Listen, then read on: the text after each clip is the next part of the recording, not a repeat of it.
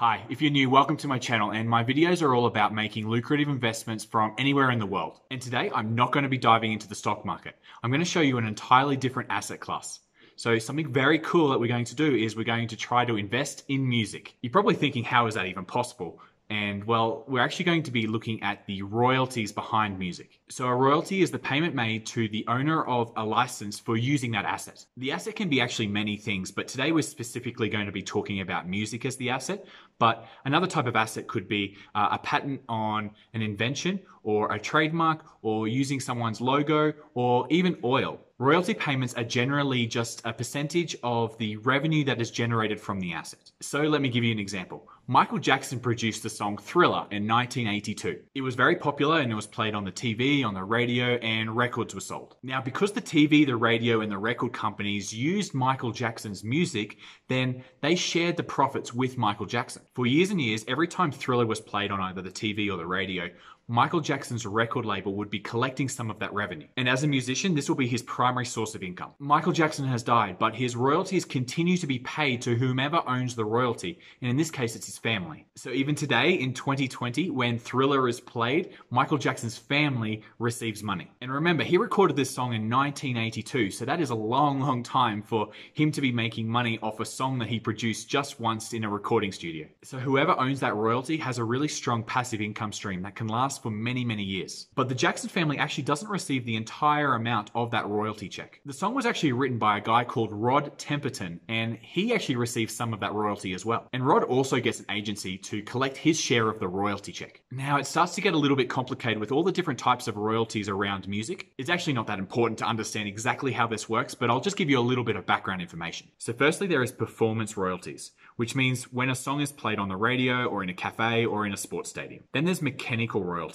Think like CDs, vinyls, or when streamed on like Spotify or YouTube. And by the way, this is why if anyone plays music on YouTube, all the money actually goes to the owner of the mechanical royalties, not the person who actually made the video. Just FYI. And recording copyrights. This is when a movie, TV show, or an advertisement plays the song. Now, generally the songwriter gets around about 10% and the performer gets about 60% and the rest goes to the agency. Now, of course, depending on how popular the music actually is, will determine how much money the owners of the royalty receive. So track 15 from some obscure Christian rock band from the 1990s isn't going to receive anywhere near as much as Michael Jackson's Thriller. There are two big benefits of owning a royalty.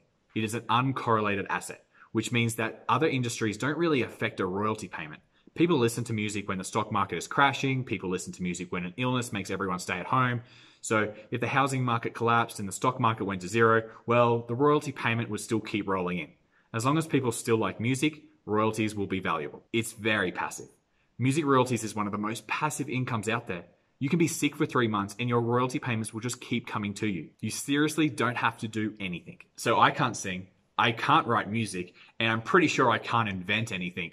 So how is it possible that I could ever own a royalty? Well, 10 years ago, it actually would have been very difficult. You would have had to know of an artist who was selling their royalties or even just was interested in selling their royalties, and you'd have to negotiate with them directly. But recently, there's been a marketplace set up to help regular people like you and me to buy royalties of artists, whether it's the full royalty rights or whether it's just even a part of the royalty. I don't know the exact reasons why someone would want to sell a royalty, but just like any asset, everyone has their own reasons. Maybe they're going through a divorce and they need to sell some assets, or maybe they want to sell something to buy a private jet. Regardless, we can now buy royalties if we think it's a good investment. To do this, we use a major exchange in the space called Royalty Exchange. You guys already knew that because of the title of my video. Royalty Exchange is the platform that I would recommend to find a royalty. And let's just dive in and have a quick look at it now. Okay, so we're at the Royalty Exchange website. I'm just going to quickly sign in. Now, the first thing we're going to see is the auction house, which comes up first, and then the secondary market, which we'll look at in a moment. But first, the auction house. So this auction is going to finish in 2 days for this one here, so I'm just going to click on that just as an example.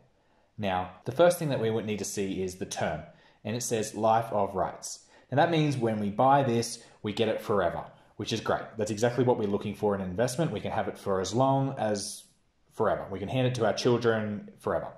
So at the moment, it's worth $125,000.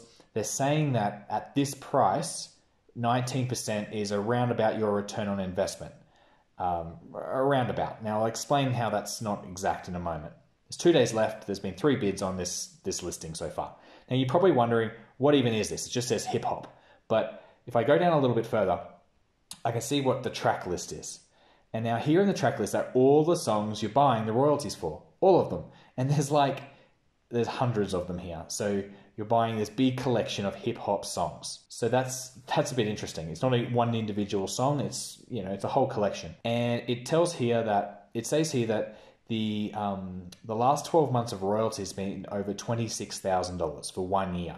So that's pretty high. The royalties that you get are the musical composition. So this is from the writers of the song, not from the artist. So that's what the musical composition side is kind of telling us. And we can keep, this is just information about the types of songs that are on there and what's good in the listings. So we're going to go over to the financial section now. And if I go to the top, it gives us this nice chart here that shows that it's slightly in a downward trend. Now, that's not a great sign if we wanted to hold this for 50 years or whatever, because it's slowly going to probably go down to nearly nothing if it's going to continue this trend. So we have to factor that into when we decide how much it's actually worth. So the other things here, it just gives us a breakdown of the royalty sources, the most popular songs in the listing. And as we can see here, there's actually one song makes up 60% of this entire royalties. So that's quite a large percentage. And it gives us a little bit more information. And then what I wanted to get to is this, what's called the theoretical cash flow, which just shows us that what we could be expected over the next 9 years to be making. And this 10th year is actually just a sum of all these previous 9 years. So this is what we could theoretically be getting. Okay, so now we're going to go back to the secondary market and take a look what's in there. So the secondary market is quite interesting. Now this is where people have already paid for a royalty before. They've already bought it from somebody and they're trying to resell it again for whatever reason. So there's lots of listings here. I'm just going to click on a random one here. Which one? This one's been recently added. Here we go, this one. Okay, so this asset is made up of 20 tracks, as you can see here. The last 12 months earnings is nearly $2,000. And it says this is what's interesting. The last transaction price was $7,748. So someone has already bought this listing for $7,748 and they're trying to sell it again. Now, something that we need to really check on is this years remaining, right here, years remaining, 9.75. In 9.75 years, you're not going to own this asset anymore. It's going to go back to the original royalty owner and you're not going to have it anymore. So this is a bit of a red flag that I really want to avoid, because I don't want to buy something that is only going to last 9 years. I want something that's going to last for the rest of my life. So that's something to look out for. Obviously, this listing is going to be a lot cheaper because you're only going to get it for 9 years, but just be aware of that if you're looking at these investments. Okay, now let me show you something that I really do like. And if I go to the listings and I go to the auction house again, there's something that's pretty interesting, is this Slipknot royalty right here. So I'm going to go into the Slipknot royalty. I think this one would be a really good investment. If I had the kind of money just lying around, I would probably want to buy this. Now, I don't have this type of money lying around because it's over $750,000 for a 30-year royalty. So that's obviously that's way out of my range. But I like this one a lot because it's in a niche field and they got very, very hardcore fans. This music hasn't aged at all. And if you're into heavy metal or into Slipknot, it might not ever age. It might just keep going forever. So let's take a quick look at the financials. And it says, as you can see, the last 2.5 years, it's been growing.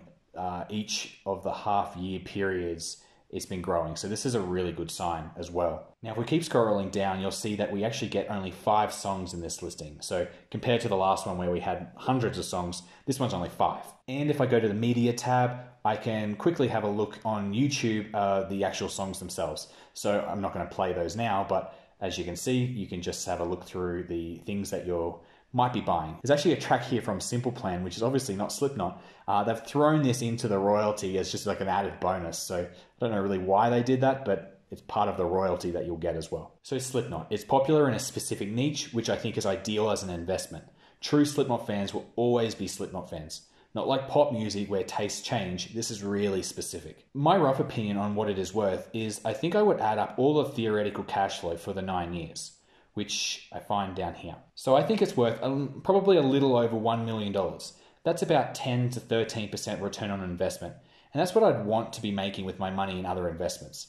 And this is an uncorrelated asset to my other investments. So I would love to buy it, but I can't. If this video is even slightly interesting, can you please hit the like button right now? Otherwise, I have no idea if this is even a good topic or not. It would be pretty cool if you could play a song at a party from either Tupac or Michael Jackson or Slipknot or whichever artist and tell everybody at the party that you're getting paid right now to listen to this song. That's just the attraction to the asset, and you just got to be really careful not to be overvaluing it. Something I haven't fully understood yet is how much emphasis and importance should I be placing on a well-known famous artist over a completely unknown artist? For example, a Latin American artist who sings in Spanish, which I've never heard of before, might have really strong longevity in that particular niche. And just because I haven't heard of the music before, it actually might be a really, really good investment. And there might be less competition from other people wanting to buy that royalty because they haven't heard of that song either.